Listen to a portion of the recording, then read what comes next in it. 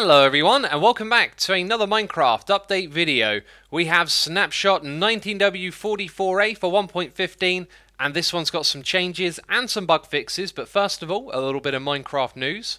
This is the new mob known as the Piglin Beast that we got to see revealed at Minecon for 1.16, and it's now going to be known as the Hoglin. A name has been chosen and this article doesn't really tell you anything else other than that. And we have a tweet here from Jens about the Piglin mob. The question is, will pigs struck by lightning become zombified Piglin or regular Piglin? And Jens clarifies that they're most likely going to remove that feature because it'll end up working differently. And digging around in more of Mojang's tweets, I found this reply to a question: will we get smithing and fletching table functionality in 1.15 or 16? And here the response is, not in 1.15, and I can't promise anything for 1.16 either. So we might have to wait quite some time before we find out what these blocks are going to do. So let's talk about some of the changes in 44a and jump into this crafting bench. You can see here I've got some honey bottles, and you probably noticed it already. They are now stackable. So previously they wouldn't stack up, but they can now go into piles of 16. And along with this, you're able to craft bottles and honey blocks together to make them. If you have 4 bottles inside of your little crafting area right here, then you'll be able to craft it into 4 bottles of honey from a honey block. And just as a reminder, of course, 4 honey bottles make a honey block, so that makes total sense. Now, I was just editing this video and I had a thought that I had to come back and insert to this part of the video. Now that this stacks to 16, does that make it a really valuable food source? Because this is supposed to heal your saturation up all the way, which helps you regenerate your health. And now you can carry around 16 bottles of this with you at a time. Anyway, let me know what you think of that with a comment down below. Oh, and the whole me swinging my arm thing, that's actually a visual bug. In first person it looks like this. Cow, get away, I'm trying to record a video. Iron Golem's damage progress is now based on the ratio of current health to max health. So if you remember in one of the previous snapshots, attacking an Iron Golem and doing damage to it would cause its texture to change. Now I have struck this Golem 3 times right here and its texture change. This is a regular one with 100 hit points. Over here I've summoned one with 200 hit points. So in theory I'm going to need to hit it, 5 or 6 times before its texture change, and there you go, exactly double. So there was a slight oversight here, and now this feature scales to the health of the mob. Then from the feature list we have vertically moving particles are performing better when they collide with blocks, and improved performance of chunk saving. I don't know how to demonstrate either of these things to you, but you know the deal, it's 1.15 and they're optimizing all sorts of things, and this should lead to improved performance. Now there was a bug that I think should have been listed as a feature. There is a difference between creative mode and survival when it comes to throwing items on the ground. You might use this for timing of a redstone contraption. In survival, these items would despawn after 5 minutes. In creative, it would be just 1 minute, and that has been amended. So now the time is the same for both creative and survival. Any items thrown on the ground will take 5 minutes to despawn.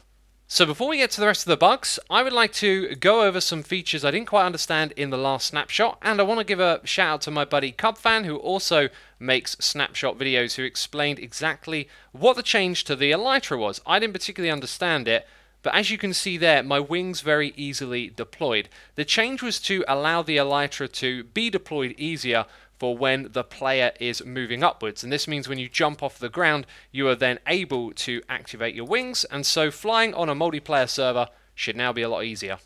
Another feature Cub showed that I missed from the bug reports was the lighting system for maps. Now these would always appear nice and bright, but of course if you were to go into a cave they would remain bright. However, Mojang decided to change this, and I think it makes a lot of sense. So when you go into dark areas now, the map's visibility changes as well, which is a smart change.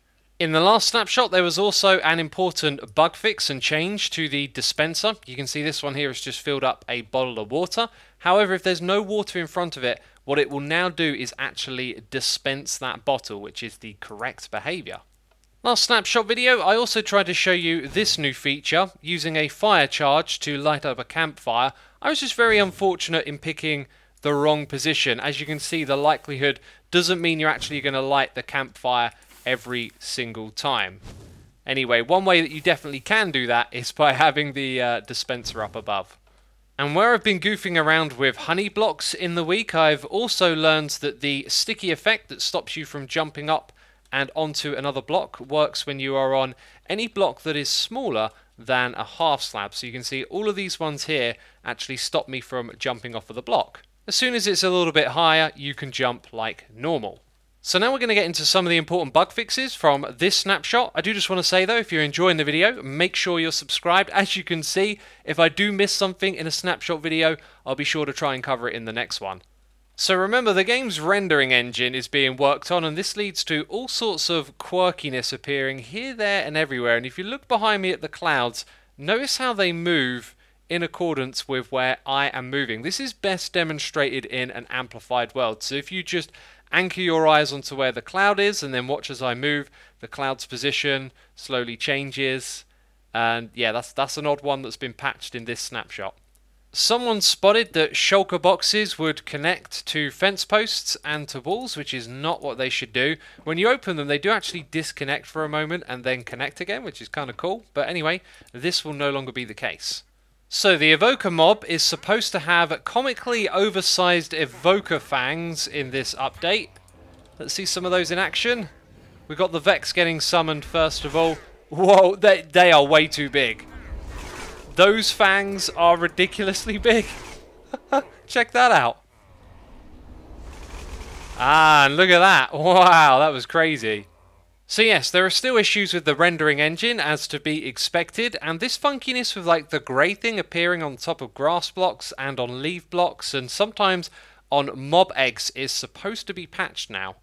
And here we are in 19w44a. Looks like this one has been taken care of. So remember, the Mojang team are working on the rendering engine for the game to improve performance. If you see anything funky, be sure to report it to the bug tracker. And that's where we're going to wrap up this video. If you're looking for something else to watch, check out the evolution of my Minecraft bases. There'll be something to click on the screen and in the description box down below. If you enjoyed the video, leave a like. As always, thanks for the support, and hopefully I'll see you next week with another one. Bye-bye.